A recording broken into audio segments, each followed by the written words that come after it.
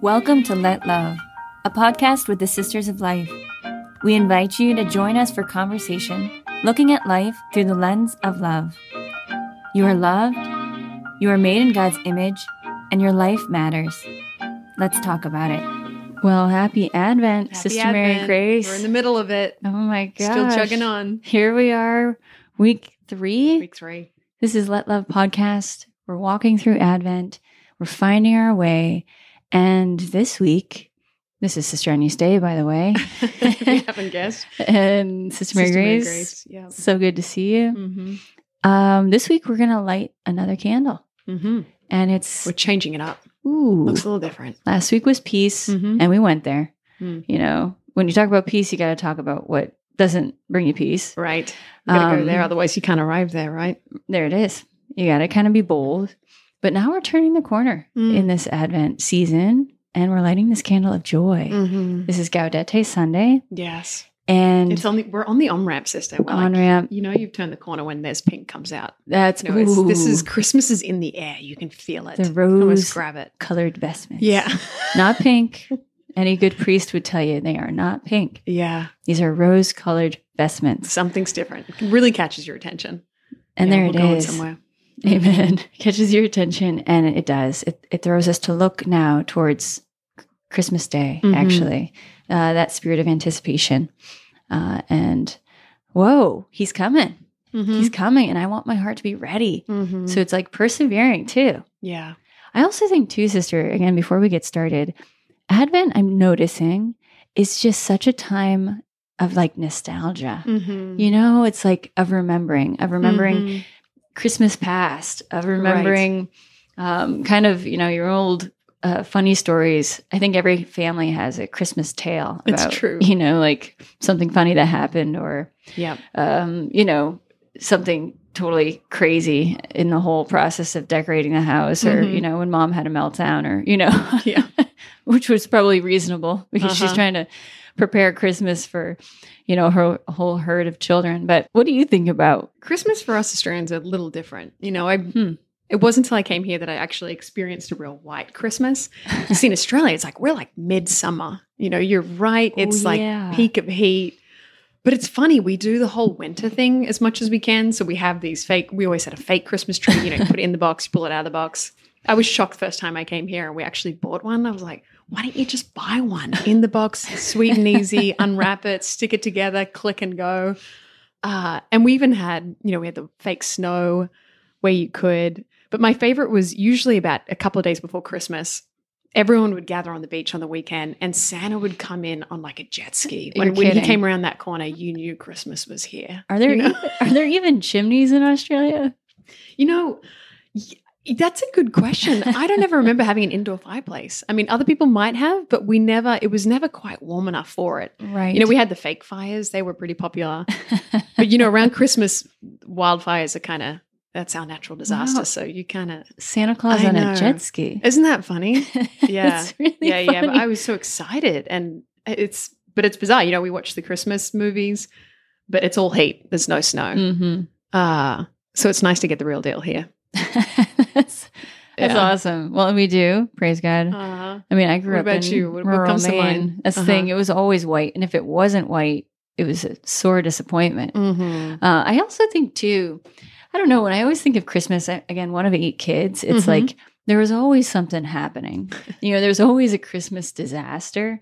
And I do find during the Advent season, it's so fun actually to think of what at the time might have felt like a crisis or, you know, that Christmas meltdown moment, and to look back and just to see, right, a family striving to show up for the gift, just to show up and be together. And I think that's so heroic. And actually, I find years later, it's what I cherish, you know, that even though, you know, not all the gifts got wrapped or my twin sister got into the gifts before Christmas Day and kind of spoiled the idea of Santa Claus or like having brothers. You have brothers. I do. Yeah. They just bring a different element, a different focus, a different interest. Yeah. You know, and I think, I don't know if I've told this story before, but I was laughing so hard the other day because we had asked my brothers, we really wanted to entrust something to them, right? So there's 6 girls, 2 boys. Like, let's give the boys something that's going to really grow them, you know? And we're like, guys, why don't you hang the stockings? You know, this isn't hard. Just hang the stockings. We had a nice little kind of spiral staircase and hang those things up. And yeah, you know, well, that's it. Simple. Straightforward. Simple. Right. So, how'd they go? Well, you know, it got quiet, right? Yeah. And it was like, gosh, we asked the guys to do that like 2 hours ago and we haven't seen them. The house is quiet. So I was like, you know, let me go find them. Let me go check on them. And sure enough, I found them. And the 2 of them were laughing hysterically. And they were playing a game. And the game was, because they had thought, well, it started with the stockings, and they used a staple gun to staple gun the stockings to the ceiling so that, yes, they were hung, but no one could access them. And they thought that was so funny. Only one of them could be accessed. Oh, my goodness. And then they proceeded to staple Christmas receipts into each other. Hang on a second. With the staple gun? With a staple gun. Into each other. And they were trying to do it, like staple the other guy. Yeah. And the dare was like not to make any show of pain. Wow. Yeah. I mean, again, I was like, exactly what I said. Wow. I'm like, guys, did you recently get your tetanus shot? Yeah, right. You know, here's the nurse in me being like, meanwhile, they were having a dandy good time. Of course. And I think this is one of those some serious special moments. Memories. You know? Ouch. I can just feel the pain of that. Yeah, again, I'm sure everyone has stories like this, right? Oh yeah. I'm sure we have many of them. Oh my goodness. I even remember like when we would always go to midnight mass at night. And I would always remember, it's funny, as a kid, you like try and you want the dream that, you know, Santa's real to be real. So I remember like not looking too closely at things, but I remember we would all run to the car just to get in time for mass. And then I remember this one time looking back and you could see at the front door through the silhouette, Mum and Dad walking back and forth with these big surfboards in their hands. And you're like, wow, I didn't realize we had surfboards. Isn't that interesting? And it's like blindly right in front of us because they have like this 10 minutes when the kids are in the car ready to go to mass to pull all the presents out, all the gifts. But you just hold on to this hope that you didn't see what you just saw. You know, you're like, surely Santa's going to come in the next hour and we're gone. And he's going to bring you the surfboard. They will. Yeah. But yeah, it's awesome how different they can be. It is awesome. Well, I hope your brothers recuperated after that. They don't have scars. You know, they seem to do just fine, actually. Yeah. And you do look back at those moments when you're like, wow, impressive. Yeah. And yet, when I think about it now, years later, it's hysterical.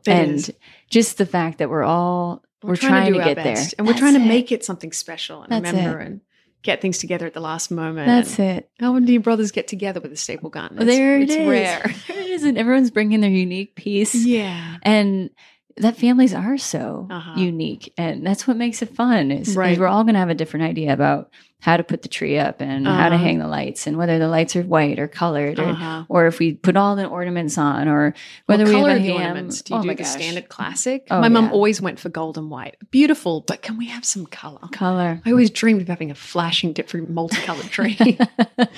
See, and this is good, sister. See, nostalgia, remembering those moments. And I think it's time actually in Advent that we can, as we enter into this third week, it's like, to look forward enough to stay grounded in this present moment, to begin to taste that promise that waits for us on Christmas Day, and yet to hold fast to that we still have 2 full weeks ahead of us. And this week, allowing ourselves to really taste that promise of joy. Jesus is coming, and the disciplines or whatever we have committed ourselves to in this journey, it's going to be worth it. Yeah. It's going to be worth it. And, but let's look at what are the promises? What is the promise of this season? I don't know, sister. Should we kick it off with a prayer? Yeah, let's start. In the name of the Father and the Son and the Holy Spirit. Amen. Father, we thank you and we cry out to you as your children. We praise you for the gift of this life that we get to share in with you, for sustaining us right now in your love and your promises. And Father, we ask you in Jesus' name to send your Holy Spirit anew into our hearts right now, wherever we find ourselves. We ask you in Jesus' name to fill us with the spirit of your joy, of your peace, the spirit of hope, and all the gifts that you desire to give us, especially during this Advent journey. We give you permission to come. You're welcome here. We ask for the gift of prayer, that we may open our hearts more and more to every good gift that you're sending. We ask especially the intercession, the protection, and the company of our Mother Mary to soften and open our hearts to all that you are bestowing upon us this Advent and today. As we pray, Hail Mary, full of grace, the Lord is with thee. Blessed art thou among women, and blessed is the fruit of thy womb, Jesus. Holy Mary, Mother of God, pray for us sinners, now and at the hour of our death. Amen. Our Lady of Waiting, pray for us. Amen. Amen. And Father, Son, Holy Spirit, amen. Amen. Whoa. Well, I feel even the quiet of Advent come into my heart more deeply, actually, as we begin this third week. In a sense, last week, the battle for peace and going there, leaning in. It's there. Yep. But here, looking towards the promises that come to us. And I hear that most deeply too in the gospel that the church gives to us on Gaudete Sunday. I don't know, sister, I feel like I just want to steep deep in that word and move from that, actually, as we journey in Advent this week. Yeah. Because the church gives us each year specifically chosen messages, right? Passages of scripture that are particular and that we're all meditating on each year. And this year is a specific year. We're in year A. It's the new year. And this has been chosen. And a particular, it's just good to see too that God wants us to hear this word this week now together and to meditate as a church together on what he's communicating to us at this point in time. It's kind of cool just to pause and say, okay, Lord, what's your word for all of us together too? That's awesome. Yeah. Well, I wonder, sister, do you want to pause together and read this gospel? Let's do it. And then, I don't know, it can be even like a little Lectio. It's like, I would love to just hear and also to share myself. It's like, actually for all those listening, to take a moment and ponder, like, how is this word moving your heart? Right. What is the invitation of this to you personally? And like, where and how does it bring about a resolution as you begin this new week of grace in this Advent season? So I don't know. Where are we going, sister? Can you read the word? Love that, yeah. So it's from the Gospel according to Matthew. When John the Baptist heard in prison of the works of the Christ, he sent his disciples to Jesus with the question, "Are you the one who is to come, or should we look for another?" Jesus said to them in reply, "Go and tell John what you hear and see. The blind regain their sight, the lame walk, lepers are cleansed, the deaf hear, the dead are raised, and the poor have the good news proclaimed to them. And blessed is the one who takes no offense at me." As they were going off, Jesus began to speak to the crowds about John. "What did you go out to the desert to see? A reed swayed by the wind? Then what did you go out to see? Someone dressed in fine clothing? Those who wear fine clothing are in royal palaces. Then why did you go out? To see a prophet? Yes, I tell you, and more than a prophet. This is the one about whom it is written, 'Behold, I am sending my messenger ahead of you. He will prepare your way before you.' Amen, I say to you, among those born of women, there has none been greater than John the Baptist. Yet the least in the kingdom of heaven is greater than he." Amen. Amen. Okay, that's a really powerful gospel. It is. It is. It's really powerful. And speaking of nostalgia too, like, it's fascinating how, we're so quick in Christmas to be quick to think about the joy, the joy of like these celebrating times, all these memories that come up, all these good memories. And even now as we like turn towards looking to the joy of these actual memories being manifest again, it's beautiful just to see how God is like inviting us to consider these deeper joys, these joys that are, yes, they're about the surface level experiences of happiness and goodness and family and belonging, but it's almost like he's pausing us to consider the deeper joys that resound at the depths of our hearts, these places where he wants more, where Jesus is actually coming to, where Jesus wants to touch. You know, we can think about the lighter celebrations, but Jesus is like, I am so serious about your experience of joy that I'm willing to go wherever you're held back, wherever you can't fix, wherever you can't see or feel the more to which I'm calling you to. Is like all those places, that's where I want joy. Wow. Oh my gosh. And that's so powerfully spoken in this gospel. I mean, again, everything you're saying, sister, resonates so deeply with how this word, as you read it, like hit my own heart in the sense of, right, John the Baptist heard in prison. Oh yeah, right? That struck me too. Yeah. The works of the Christ. I mean, I'm there with John. I'm like, whoa, like, where am I in prison? Right? Interiorly, or where do I feel trapped? Where do I feel like I'm not free?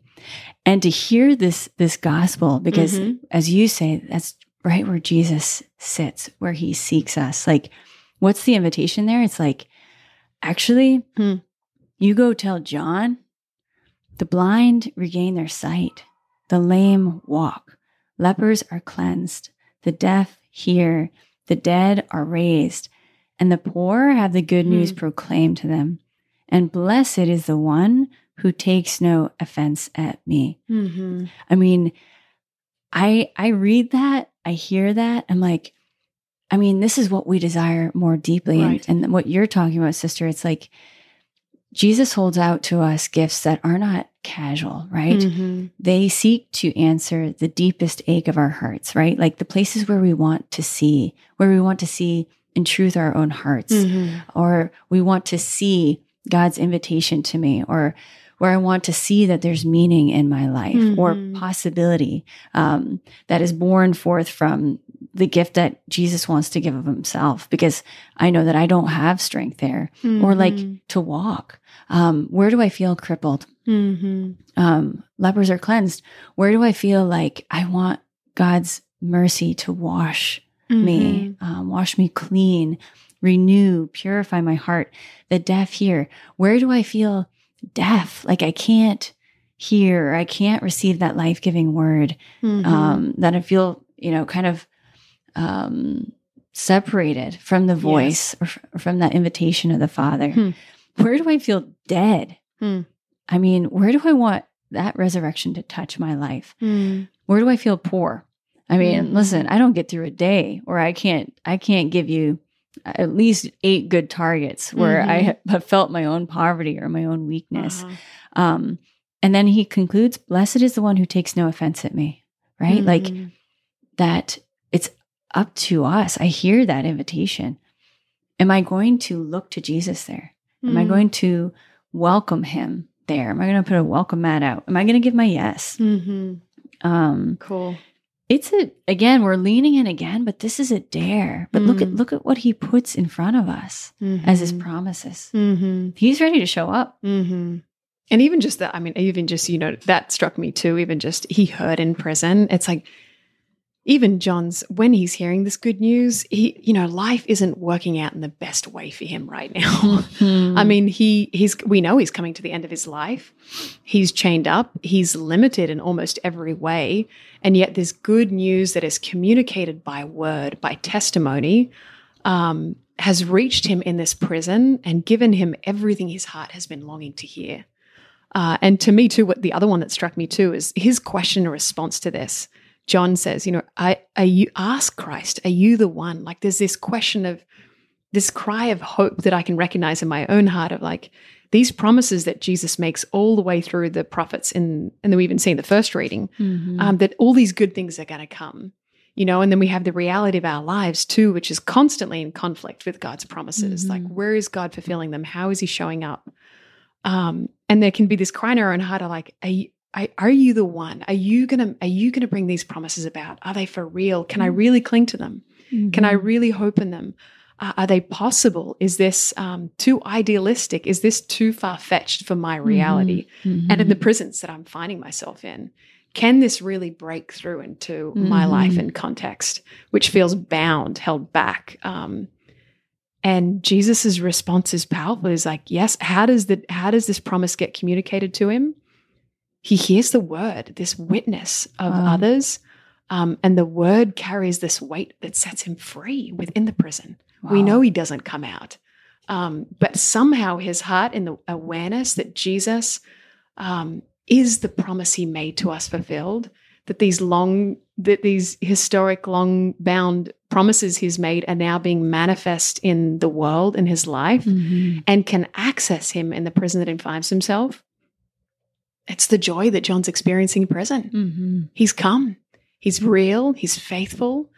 And the spoken word to me is bringing joy to my heart in a way that even external circumstances might still bound me. My heart can be set free in joy, this joy that's deeper, this joy that I can access no matter what prison I find myself in. Wow, sister. Yeah. Oh my goodness. You know what it brings to my heart? Yeah. Again, this is the Holy Spirit. He like peels and opens the word and opens our hearts layer by layer. But it reminds me of, have you seen Prince of Egypt? Yes. Yeah. The cartoon version? Yes. That's yes. Classic. But excellently done. Yeah. Actually. And and here I am, I'm sitting here. I'm so grateful to God that we have a season of waiting and expectation, a season of Advent to prepare our hearts for this gift because our hearts need it, right? Like we need time to acknowledge, right.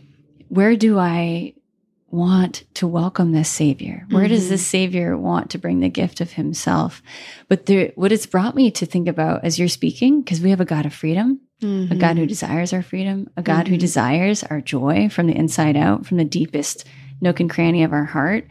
And there's this powerful moment when, because this is a story of the Exodus, right? Where Moses brings the Israelites to the Red Sea and they become aware that all of Pharaoh's army has chased them down and that they're literally standing at, the edge of the Red Sea and they're like, they're freaking out. They're like, where do we go now? Like, oh my gosh, I'm sure tempted to doubt this God who promised them freedom and Exodus, but they're terrified. They're totally terrified. And then all of a sudden, this pillar of fire comes down from heaven and stays Pharaoh's army.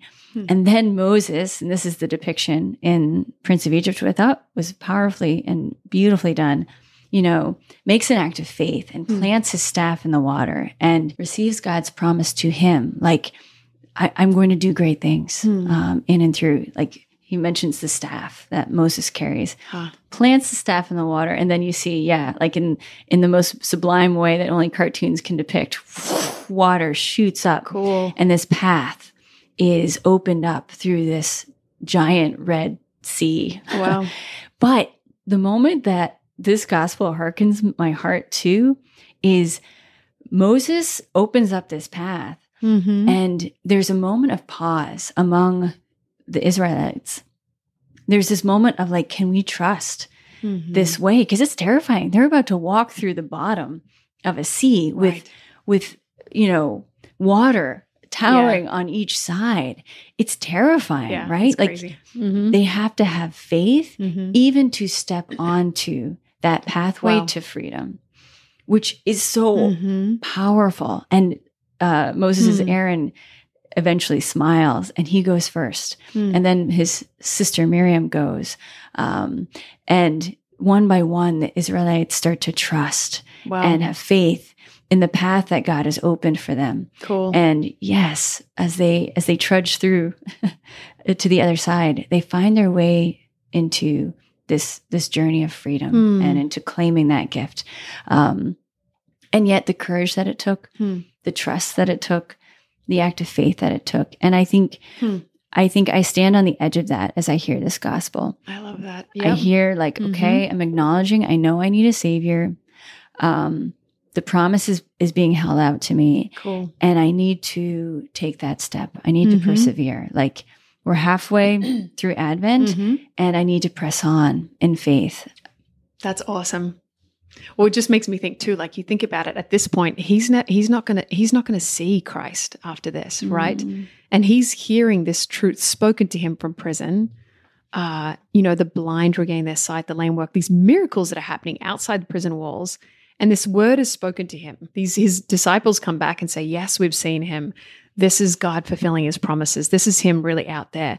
John, at some time in prison, having heard that witness, had to make that kind of act of faith in his heart. Amen. Okay, he's not going to leave that bounds. He's heard this truth, and almost the same as Moses, there has to come a point in our own hearts where we have the freedom to say, I believe God is faithful. I believe he's going to show up in these places. I believe that the places where I feel I cannot take another step, he's going to make me walk.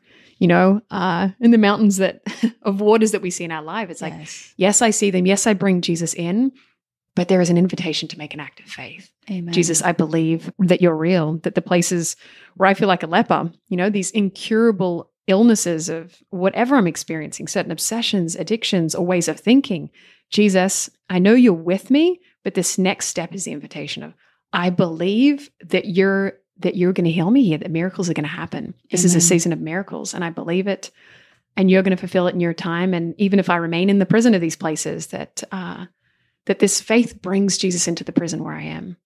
Amen. Yeah. Oh my gosh, sister, it's so powerful. That's awesome. Well, even it causes me to make a resolution of, the nostalgia of this season and the gift of memory. But actually, this is a moment as you enter into the third week of Advent to take time to hold a memory for his wonders in your life. Honestly, to remember the moments God has been faithful, to remember the ways he has saved you, that he has delivered you, to remember the ways that he's blessed you. I remember, again, it was a number of weeks ago, the Sisters of Life have a tradition at Thanksgiving breakfast. Sure. I know. We start early. Yeah, we start really early. Yeah. After a cup of coffee, of course, you got to kind of find your way. Otherwise, it's hard to be thankful. It just helps the Thanksgiving move. That's it. You need a few gulps. But just sitting there and each sister offering, what she's grateful for. It is so powerful as you begin to remember his blessings and his gifts and his graces, and just the fact that there is a God and there's someone who's bigger and greater and loves you. I mean, my whole heart almost exploded. I mean, honestly, it's powerful. And I'm still living off of it, actually. And this is where, as you step into persevering in this Advent season, it's like taking time, take a prayer period. This is what I'm compelled to do, and just write down his graces, his wonders in your life, the ways that he has shown up and he has delivered and he has kept his promises. And I think feeding our hearts and our minds with that give us strength to persevere, to hold out for these promises that he wants to give even more of and even more deeply. And as you say, sister, that deeper, lasting joy of knowing that wherever we are, whatever we're facing, his joy is possible because it's a person. Right. And as he lives within us, that is the gift he wants to give you and sustain you in whatever it is, and however you're seeking. Cool. That freedom. I love that. Deliverance. It's like Thanksgiving unwraps the gift. Ooh. It's like we know we receive graces, but you're right. When you put word to it or you bring it to prayer, it becomes more. You unpack it. You tease it out. It grows. It grows. That's cool. I like that. Yeah. Wow, sister. This is just fun. Breaking the word open with you. In real time. In real time. It's the Spirit of God. And my heart is so nurtured, actually. And really, I can't wait to live this next week of Advent. But actually, I think the crown on this week is someone else that we need to talk about. It's true. We can't. We're right in the middle of two big Marian feasts. We can't. My goodness. And even today, right? December 12th. How can we not? Our Lady of Guadalupe. She's the best. This gift of a mother. Yeah. Who is going to help us. Right, sister? And actually, I'm going to tell on you, this is your feast day. Listen, I'll claim it. I'm proud. This is your proud feast day. Yeah. You only get one of these things. You get one. You kind of get one shot at it. Yeah. Well, sister, true. Can you tell me, why did you choose Our Lady of Guadalupe as a way to celebrate your feast day? Yeah, listen, we could do a whole nother episode on that, sister. But in short, it's funny how, when we look back on our lives, we can see in particular ways and, images that Mary manifests her love to us, and it's interesting to see if we look back on our own devotions, it's like, what image or, devotional item of Mary kind of like captures our hearts at different times. And I don't know how this happened. I really feel like she chose me. But, in Australia, we're a long way away from Mexico. So there's not many. It's different now. And living in the US, I love it. Our Lady Guadalupe is just about everywhere. Oh, my gosh. Almost every church has an image somewhere of a Lady Guadalupe. I love her. But it's not the same in Australia. She was next to nowhere. So I remember seeing, when I was, a teenager, seeing this image of her. And I loved it, probably for more peripheral reasons, more superficial reasons. It was like the coloring was kind of cool. It was earthy. It was not your average image of Mary, but I loved it because it was a depiction, again, I think I said it, this depiction of a real mother who knows the messiness and the craziness that her children can be caught up in sometimes. And it wasn't a perfect image of her, but it was like this perfect mother that was not afraid to be in whatever context her children find herself in. And I always just felt like she came near, that she was present and could relate. And I think that was definitely a start of it. So I always just loved this image. It was like the photo I had of my mom in that image. How beautiful. So it's always been powerful. But I mean, the fact that the church looks to her on December 12th, that God gave her at a time that was in the middle of Advent. I think she kind of holds a magnificent mystery in this image. And I think part of it has to do with like what scene of Mary's life that God has almost paused in time for us to capture. Isn't that awesome? And here it is, this woman that has just said yes to God in the mystery of her life, that has just said yes to a new way, a new path that she did not see coming. And God has paused in her saying yes and her giving birth at this time where Mary has the intimacy of God to herself, that she finds him within, that he's growing within her in a way that is personal and intentional, and it's a beautiful opportunity to kind of pause on this gift it is at this time to ponder prayerfully the gift of Christ within each one of us. Wow. That he's chosen our very bodies and souls to be with us. And I love how in one of the arms of Mary's mantle, there's kind of a little extra room on her left side. If you look at an image of Our Lady Guadalupe, there's a little extra room. Cool. I love in Advent just kind of drawing near to that spot that, we can't go wrong going to Mary, that she's going to protect us, guide us, but ultimately bring us to this encounter where heaven and earth are one in the womb of Mary, where we find ourselves close to Christ when we come near her, that she draws us to look within to the light that's been given us.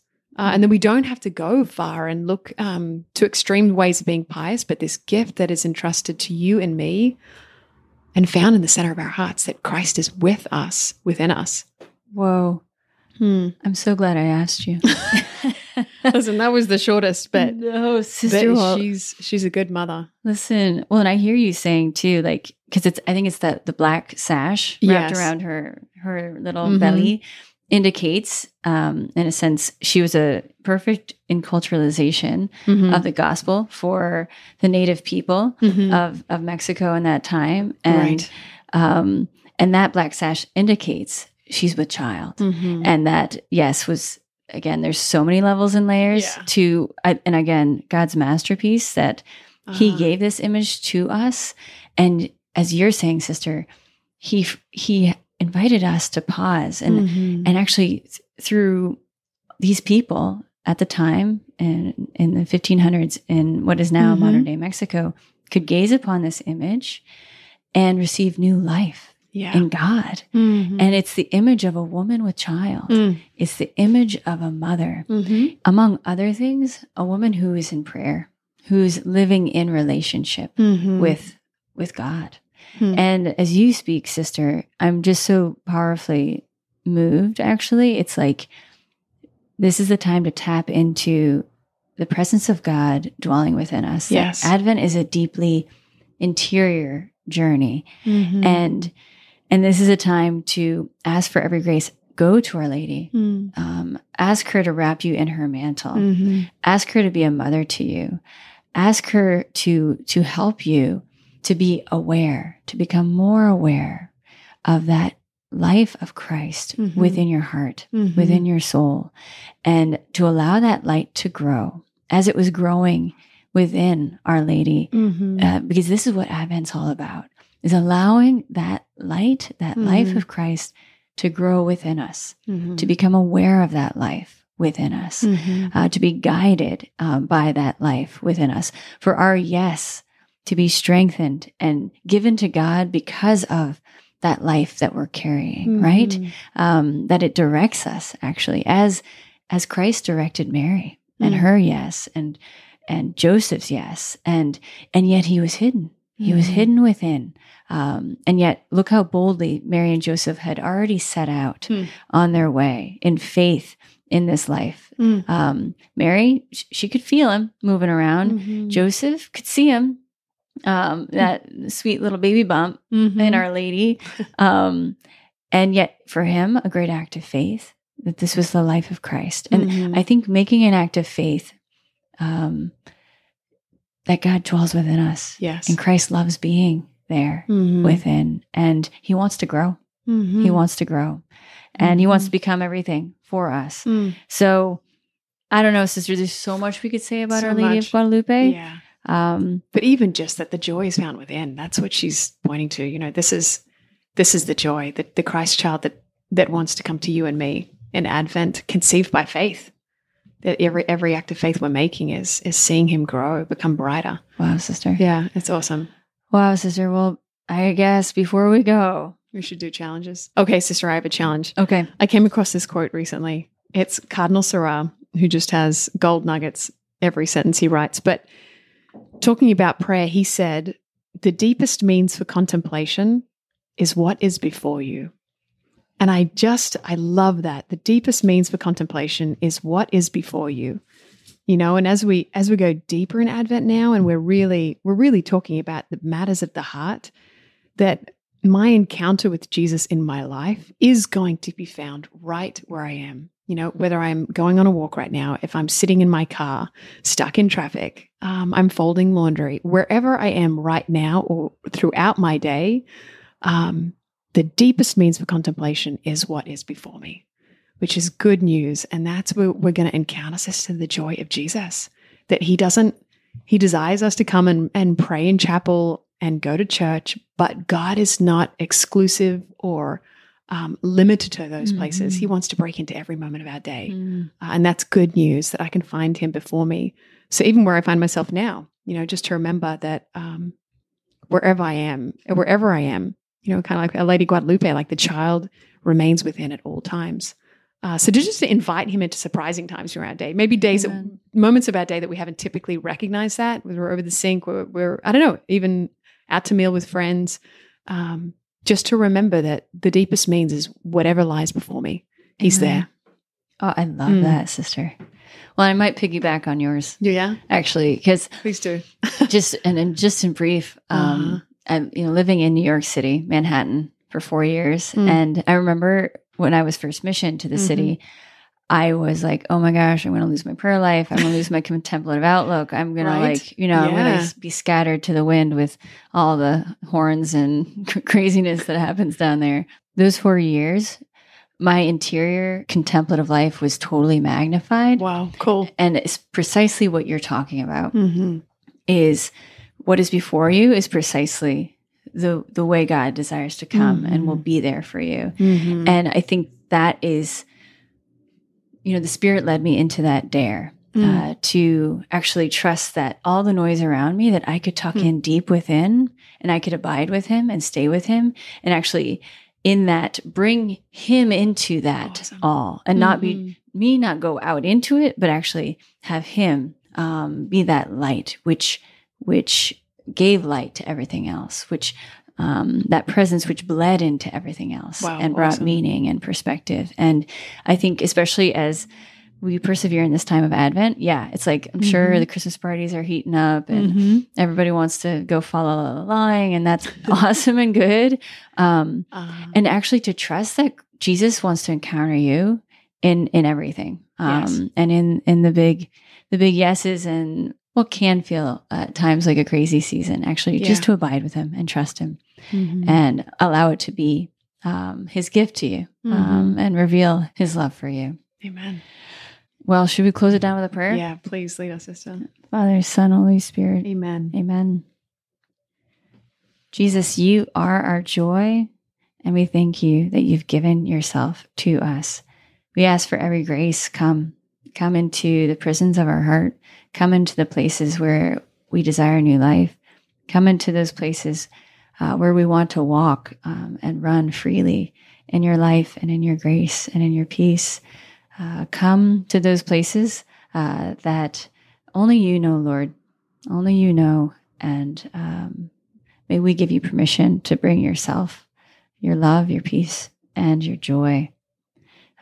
Grant us every grace to abide in your presence and to persevere in your grace as we just thank you ahead of time. Mm-hmm. Glory be to the Father, and to the Son, and to the Holy Spirit, as it was in the beginning, is now, and will be forever. Amen. God bless and keep all Pure of joy, you. Sister. Oh, such a gift. Oh, see you soon. Amen. Let's do this again. See you next week. Amen. This was Let Love Podcast for the Sisters of Life, a religious community of women consecrated for the protection of the sacredness of human life. Be assured of our prayers and learn more at sistersoflife.org.